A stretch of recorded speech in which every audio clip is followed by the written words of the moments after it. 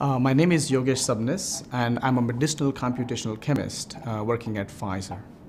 Here at Pfizer, what my job involves is basically looking at the early stage of drug discovery to be able to use computer as a means to aid drug discovery. So, which means that using computational chemistry to come up with new molecules for certain diseases or tweaking the existing molecules to make them better for the patients. My father was a banker and my mother used to work for the municipality in Bombay. So not a lot of science background there. But there's one thing that they gave me since I was a child all the way up to school and college is the opportunity to do and try as many things as possible. As a result of that, I took up a lot of arts classes. I was a magician and I did some yoga and I played cricket and I took almost all the exams that were relating to art or science, and they were extremely supportive and encouraging because they knew at some point in time there was something that would click for me that I might think like that's the thing for me.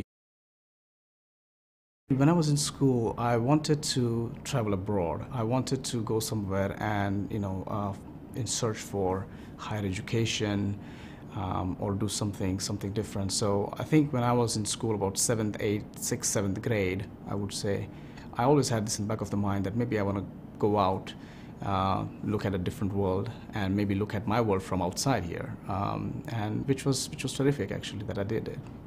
I went to university in Mississippi, and when I was in Bombay, decided to go to Mississippi, I wasn't quite sure what to expect.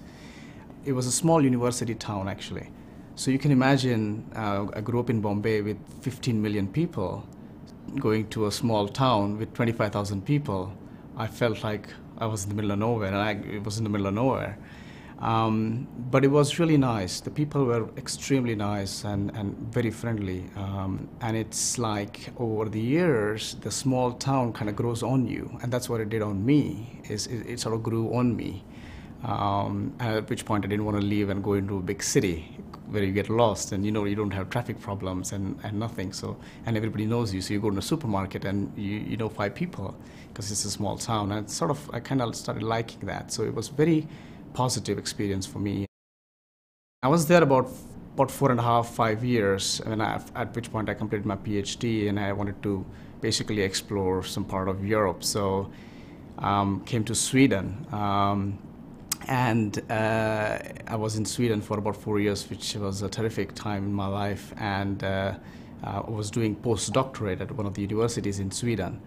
And from there, I made the transition to work in a real-world pharmaceutical company like Pfizer, which has been tremendous, actually. I really, really get inspired by people who are passionate about whatever they do. It doesn't matter. It can be science, it can be sports. The late Steve Irwin, the crocodile hunter, I used to get inspired by him really very much because, again, the passion. He really had passion for animals and the crocodiles and the kind of job he did. And definitely I would say my wife, because she left her career so that she could come here with me so that I can advance in my career. And that's a big sacrifice. So I think these few inspirational figures that have helped me where I am today.